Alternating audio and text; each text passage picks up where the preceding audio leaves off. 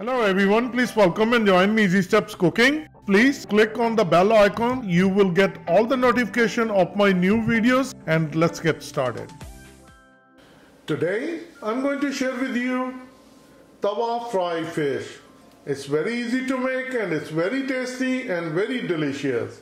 And I'm going to use fresh boiled Dover sole fillet. The spices from my masala dabba. Other ingredients I'm going to share with you. And let's start making our delicious tawa fried fish. What I've done with the fish, I washed it with cold water and patted dry. This is how it looks. It's really nice thin pieces. I always make breadcrumb at home. I put 2 breads into the toaster and then put a small pieces and just give a couple of spin.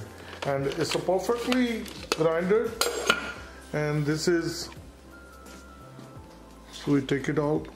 This is a fresh breadcrumb. This is from 2 pieces, so this is really good. So we're going to spread the breadcrumb. It's kind of cools off. Put the plate on the side. Get another plate. We're going to get all-purpose flour. This is maida, like 2 tablespoons. And the spices will be according to our taste. Black pepper, salt,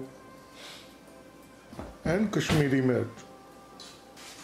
I'm going to use a pomegranate powder, homemade anardana. The reason I'm using it, it's going to give us a tangy flavor. And please watch my video I have posted on my channel. So this is the nice powder. Get a fork and we're going to mix it well. So once all the spices are nicely combined, so this is going to be our coating. 2 eggs.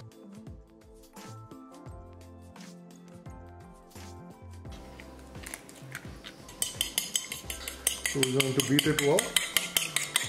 So once the egg is nicely beaten, we're going to get the fish pieces to place it into our mixing ingredients. And this is how it's gonna look. I'm going to get another piece, place it on our dry ingredient. Once it's all nicely coated, place it on the side, and we're going to keep continuing. This is how it's gonna look. Transfer into the egg mixture one time, and then we're going to shake off the excess egg, and we're going to bring this one into the breadcrumb, and we're going to put it in the breadcrumb and then turn it over. This is going to give us a perfect coating of breadcrumb.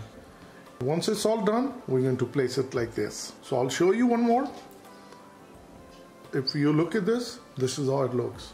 So I'm going to finish up doing all the pieces the same way. I have my tawa ready, and we're going to start the gas and keep it medium. I'm going to use olive oil, and you can use any vegetable oil. Good enough oil so it can cover the bottom of our tawa. So we're going to tilt the tawa just like this. The griddle is nicely hot. We're going to place the pieces on top of it, just like this.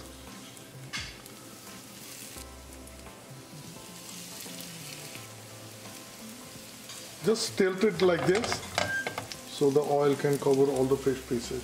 This fish is so delicate, it does not take that long to cook. And we're going to cook like 3 minutes on this side, and on the other side we're going to cook 2 more minutes. Within 5 minutes this will be well cooked. Cooking for 3 minutes, I'm going to turn the fish pieces over. Look at this. Very nicely cooked.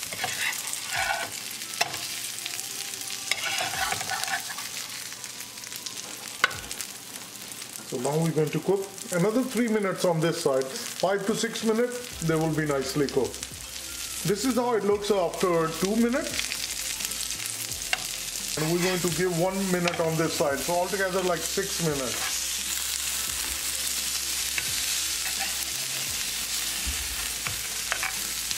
One more minute and I will take it out. So another minute of cooking on this side. Now I'm going to take out.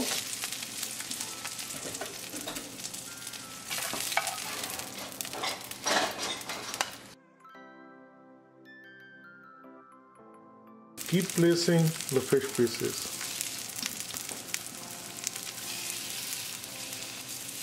I will do the same thing with other pieces. I have a last batch to go. Then I have another batch. It's very easy to make and it's very tasty and very delicious.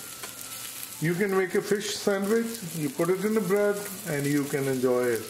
Or you can eat as an appetizer. Please let me know how it turned out for you. And like always, like, share and subscribe Easy Steps Cooking. Thank you and have a good day. Bye bye.